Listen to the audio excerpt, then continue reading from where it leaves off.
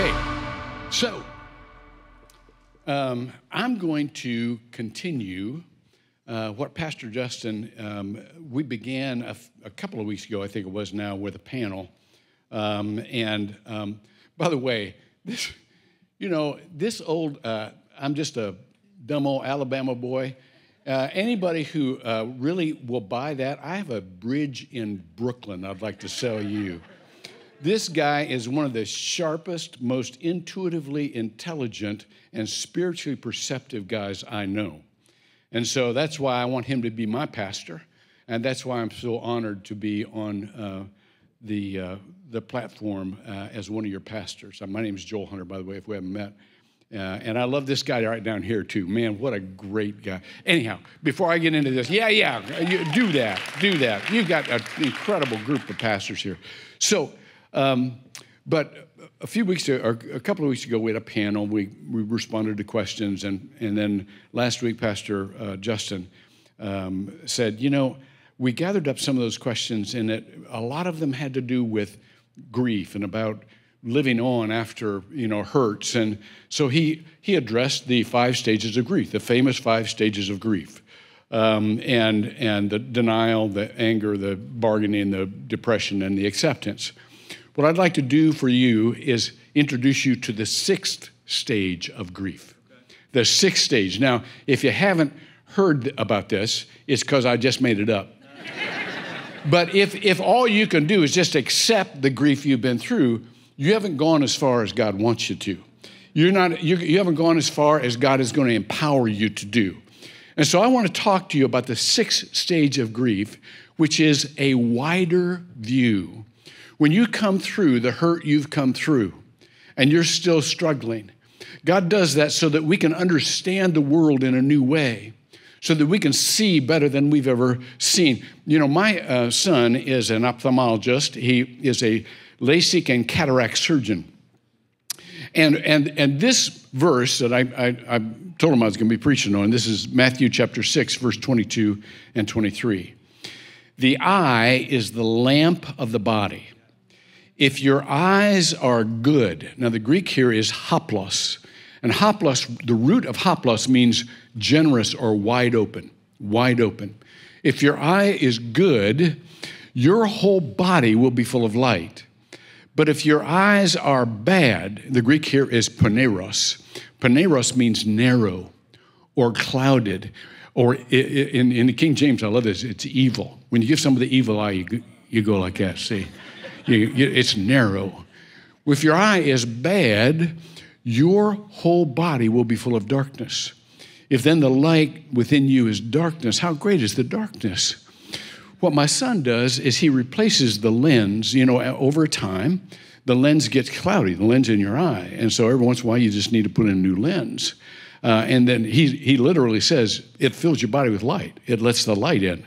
And so what I'm going to do for you this morning is give you a spiritual refractive surgery. I'm going to give you a new lens in your spiritual eye so that your whole body is full of light.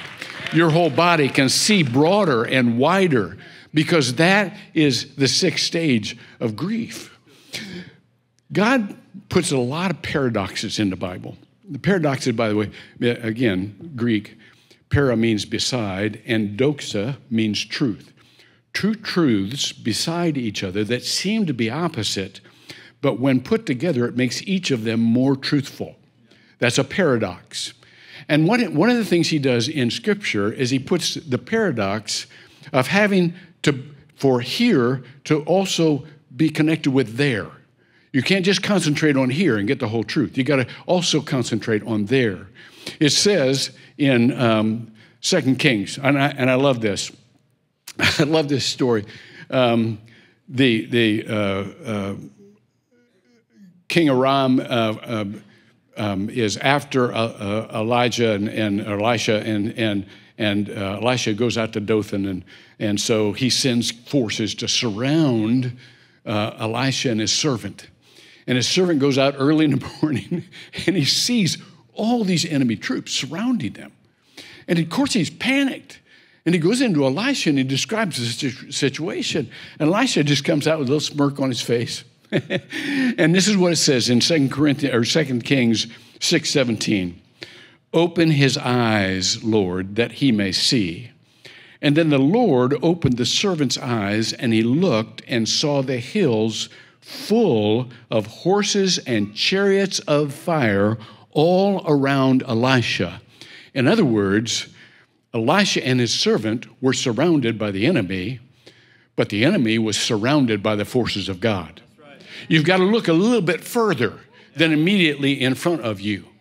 One of my favorite memories is when I was a kid, and I'm going to tell you childhood stories, and I'll tell you why at the end of this.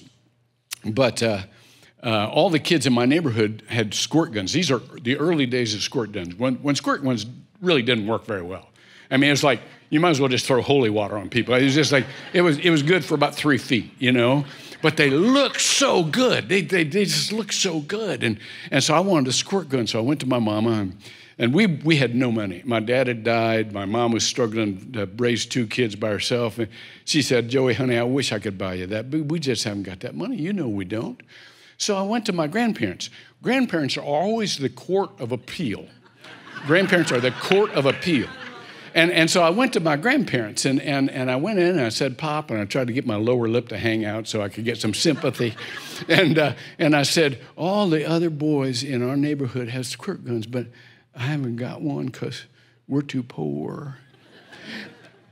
My grandfather looked at me and said, Joey, I'll make you a squirt gun.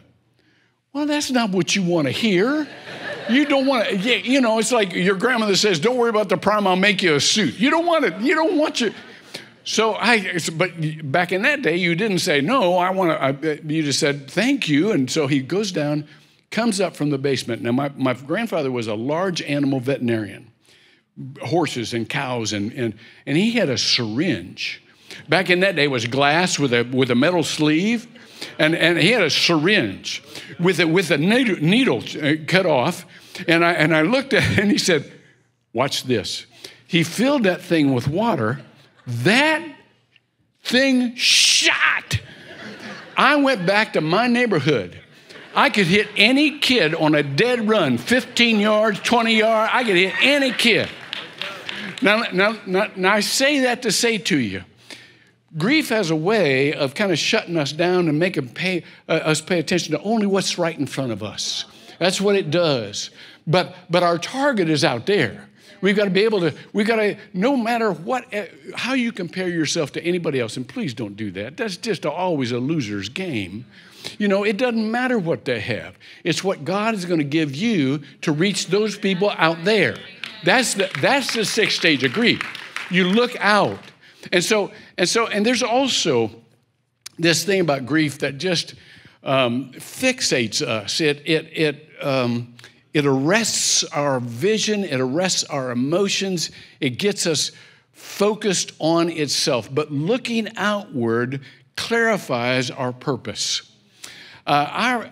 Personally, we've got to see the bigger picture in things, because that's how God, and when you go through something, the most natural question was, what was that about? Well, if you hang in there long enough, believe me, I'm an old guy, you'll find out what that was all about. Because there's a purpose for everything we go through. Because what we go through doesn't happen to us unless it comes through God first. Do you know that? Do you know that? Remember Joseph when his brothers sold him into slavery? These booger-headed brothers sold him into slavery. And he went into Egypt as a slave. And out of God's providence and his own hard work and industriousness, he rose to the second most powerful person in the world. Years later, his brothers come to him begging him for food because there's a vast famine in the land, and they don't recognize him. They don't recognize that this is the brother they sold into slavery. And Joseph reveals himself. Well, of course, they're scared to death because Joseph could have them killed like that. And Joseph looked at them, and this is in Genesis 50:20. He said, don't worry. You intended to harm me, but God intended it for good to accomplish what is now being done, the saving of many lives. You've been through what you've been through for the good of other people. It's not just about your comfort level. It's not just about the circumstances. God has a plan that he's going to use your life to bless other people, to save other lives, so to speak.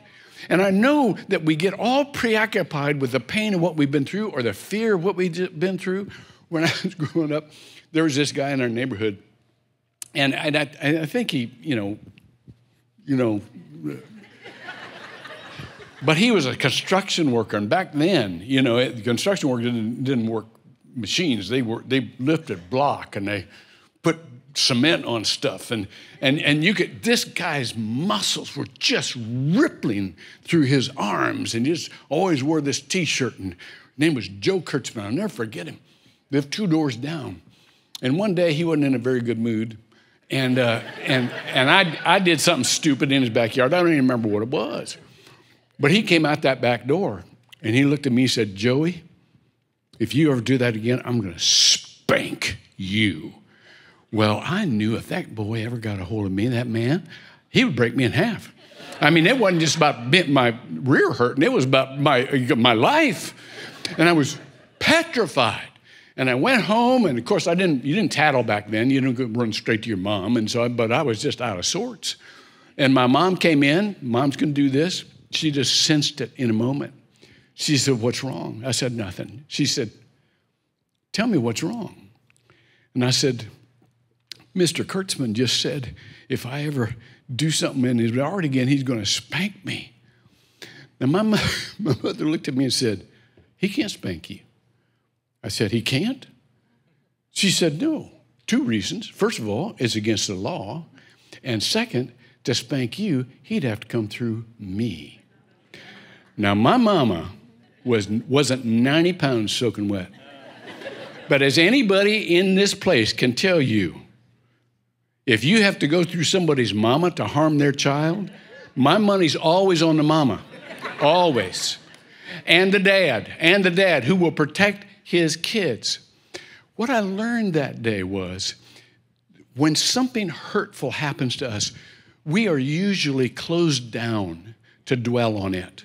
And it clouds everything else. We can't see anything else because we keep replaying those words in our mind, and we keep replaying that event in our mind.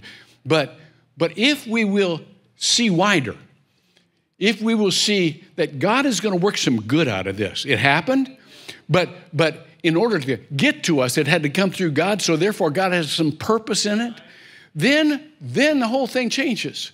And you're not afraid anymore. You're just interested to see what God's going to do with it.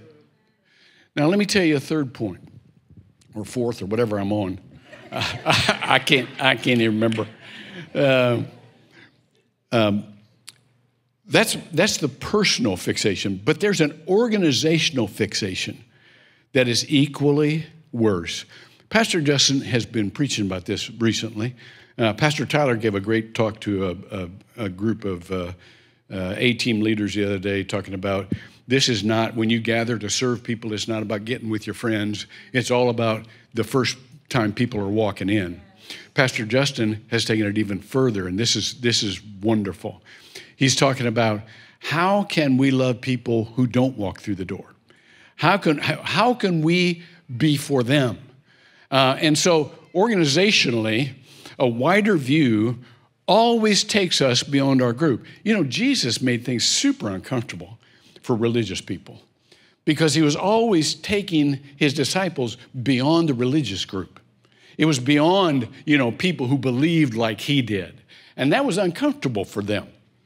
It says this in Matthew chapter 5, verse 46 through 48. It says, if you love those who love you, what reward do you get? I love this church. I love this church. And I love my friends from years and years ago. But what credit is that to me? I mean, we like each other. We believe the same stuff. And we're on mission together. And that's wonderful. Don't give that up. Don't discount that. That's something many people don't have. So that in itself is a special gift. But it's not God's heart. God's heart hasn't been completed yet. Here's what it says. If you love those who love you, what reward will you get? Are not even the tax collectors doing that? And if you greet only your own people, what are you doing more than others? Do not even pagans do that? Be perfect, therefore, as your heavenly Father is perfect. Now, this is important because you remember how the Bible at one point says, don't call earthly people your father, you have one Father who's in heaven. That doesn't mean you don't really have biological fathers and you're not to respect them. It says respect your father and mother. But what it means is ultimately we're to see that God has a purpose, a fatherly passion for all of us. There's a role that is so important, just like Pastor John said, there's a role that is so important for you men. And even if you're not biological fathers, you will be a spiritual father to someone. I'm a church grandfather by this time. If Dr. Hunter seems too formal for you, you can always call me Pop, because that's what I always called my grandfather. And that role is so important because it's the role of our Heavenly Father. And when it says be perfect as your Heavenly Father is perfect, listen to what that word means. The Greek word here is teleos. We get the word telescope from it. Teleos means the end or the completion or the maturity. That is, taking in all that's supposed to be taken into, watch this, and fitted to the end. Fitted to when you get to heaven, you look back. Fitted to the end of your life, when you look back, what will you be glad of? And this is what you will be glad of, that you just didn't stick to your own group. You just didn't stick to relationships that were easy or rewarding, but you went into other kinds of relationships that were strange and risky. I mean, you remember how many accusations came against Jesus because he was hanging out with the wrong people, right? And so what's important here, let me tell you about a book, a really important book. This is and it was probably several years ago. It's called The Rise of Christianity. And the subtitle is How the Obscure, Marginal Jesus Movement Became the Dominant Religious Force in the Western world in a few centuries. You know, we started out persecuted. We started out not even being able to show who we were. And within a few centuries, we became the largest and have remained the largest religion in the world. Now, how did that happen? Stark, who's a sociologist at the University of Wisconsin and a professor of comparative religions as well, said there's two main reasons. Number one, because we had an assurance, a very clear answer as to what happens to you after you die. Everybody is interested in that. And I'm going to come back to that at the end of the sermon. But everybody is interested not only for themselves, but for those they love. And Christ has the answer to that. One that you can be sure of. You can stake your life on. But here was the second reason. The second reason was that in the early days, when there were epidemics, and there've been COVIDs from way back when, all of the wealthy people went to the hill country. They evacuated the cities because they didn't want to be contaminated. They didn't want to be infected. They didn't want to get sick. Everybody ran that could run except for the Christians. And the Christians stayed behind. And the Christians took care of, watch this, they cared for not just the other Christians, but for everybody. People who had been persecuting them, people who were not like them, people who had different values, people who had different religions. They cared for everybody, many at the cost of their own lives. And when the world saw that, they thought, what is worth this kind of sacrifice to love this widely? And they started to get interested in Christianity. Do you know how we can do that today? I mean, today. There's a means we didn't even have last year at this point. And we mentioned it during to some of the services during the Q&A time. But let me remind you of it. And you can go to your cell phone, and you can go to centralfloridapledge.com. All right? You don't have to do it now, but you can do centralfloridapledge.com. A little while ago, after October 7th, after the attacks on the Jewish community, we noticed the attacks, the rise in anti-Semitism, the rise in Islamophobia, and we decided we didn't want to have a community like that. We didn't want people to be able to be attacked for who they were without us standing with them in that attack. And so I helped organize, and Pastor Justin was in on the originating committee, and he was one of the first to sign on, that says this: number one, I will treat everyone with respect, especially those with whom I disagree. All right? You get where this is going. And number two, if any group is attacked in my community, I'm going to stand with them.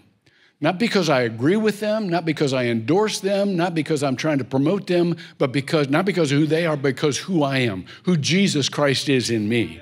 Jesus Christ died for us while we were yet sinners. That's who he is. And so if you go and you signed on to that, here's what I'd love you to do. It has a little section there that just says, why are you signing on? Just put Action Church. A lot of the big community leaders are signed on. The president of Florida Hospital, the president of the Orlando Science Center, the mayors, the sheriffs, the heads of leading nonprofits, the heads of the superintendents of schools. I mean, you can sign on, you can see what it is. You'll see what it is when you sign on. But here's what I'd love to see. When people look down that list of why people have signed on, I'd love to see thousands of people signed on that put Action Church, so that they know Action Church cares for people, no matter who they are. That's how the original church grew. That's how we'll grow. In this very pagan culture, that's gonna help us to stand out and for people to be grateful that we're here. All right, here's the last one. And this is an old guy's perspective. This is what I can do for you. Lots of people can come and give you spiritual insight, and all of us need that. And I sit where you're sitting every week just so that I can take notes and I can learn more and I can get closer to Jesus. But one of the things that I can especially provide for you is, what is your perspective when you get to the end of your life? I've got some years left, I think, God willing. But I'm going towards 80 here. And I can look back and I can see what mattered and what didn't matter, what lasted and what didn't last.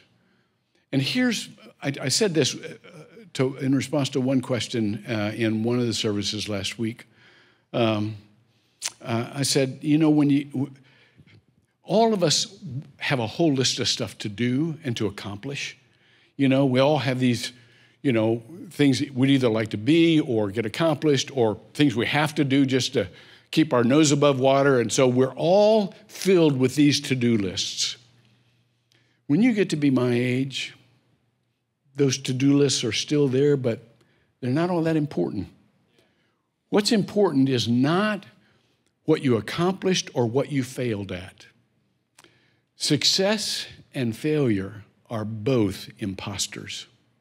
And when I say that, I mean neither of them stay around for long, and neither of them is really worth trying to go back and camp out on. It doesn't matter. They don't matter. What really matters is, who did you do good with and who did you do good for? It's not what, it's who. That's what our God says. It's not about religion, it's about a relationship. And so therefore, let me tell you, when I was a young pastor, and we were just starting. Our salary was $14,000 a year. You try and live on $14,000, even back then. You can say, well, that's a lot of money back then. No, it wasn't. No, it wasn't. But somebody gave us a trip to this church growth conference, and we just thought, well, man, that'd be great. And so we went out to Robert Schuller's Institute of Church Growth, and we stayed out there, and it was a good conference. We learned a lot. We were always learning a lot, but we're back, and now we're coming home. We're at LAX, and we're standing in line, going to the ticket place, and of course I'm not paying attention. Guys don't pay attention. It's just like, okay, I mean, I'm not on my phone. I'm just saying, okay, let's move along. Becky is listening to what's happening. The line's not moving because there's a woman at the counter arguing with the ticket. And she's saying, the ad said $79. And this is $79. And the ticket master was ticket counter guy was trying to say, no, it meant $79 per way with a round trip ticket. You could get it for that price. You know, you can't get it for $79 if you're just going one. She said, I don't need to go one way, or don't need to go round trip. My dad is dying, and I don't even know if I'm going to be able to get there on time. I've got to get on this plane. I don't have any more money. I didn't see any of this going on. All I saw was Becky, who is the most polite person in the world. She turned to me and she said, how much money we got?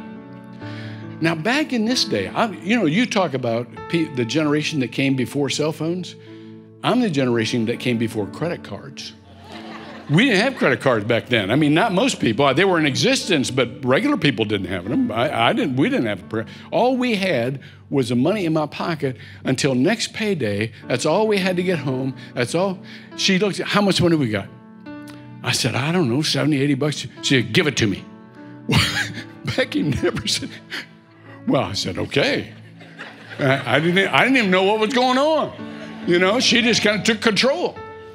This woman who will not get up in a ball game to go to the bathroom because she's afraid of being a distraction, she, like a fullback, plowed through that line. I mean, under the stands, edging people out of the way, slapped that money down on that counter, looked at that ticket master and said, give her the ticket. Well, the guy looked and kind of gave her the ticket. The woman turned and said, oh, tell me your address. I'll pay you back. Becky said, you don't have time. Run! And we saw this woman run down I don't know whether she ever made the plane or not. But I saw my wife for who she was. And I saw that woman, and I'll never forget her as long as I live. This is 50 years ago. I still see her. What is important is not what you do, but who you do it with and who you do it for. That's what you remember. And so when we come to salvation, now we're coming to salvation, I want to tell you something. When you raise your hand to follow Jesus, it's not just for you. It's the most important decision you'll ever make in your whole life. But it's not just for you. I bet in 55 years of ministry, I've had way more than 1,000 funerals. And I've listened to all kinds of just really messy theology. People making up where their loved one is. I bet he's up there drinking beers with his buddies. Oh, gosh. People just make stuff up. But they're just kind of whistling past the graveyard. They're just kind of hoping that's true. Let me tell you what's important.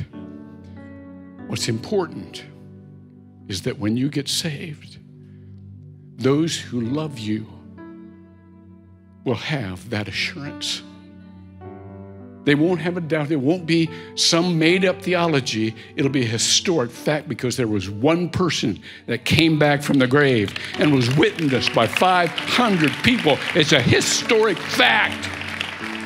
And we're going to hang our head on that.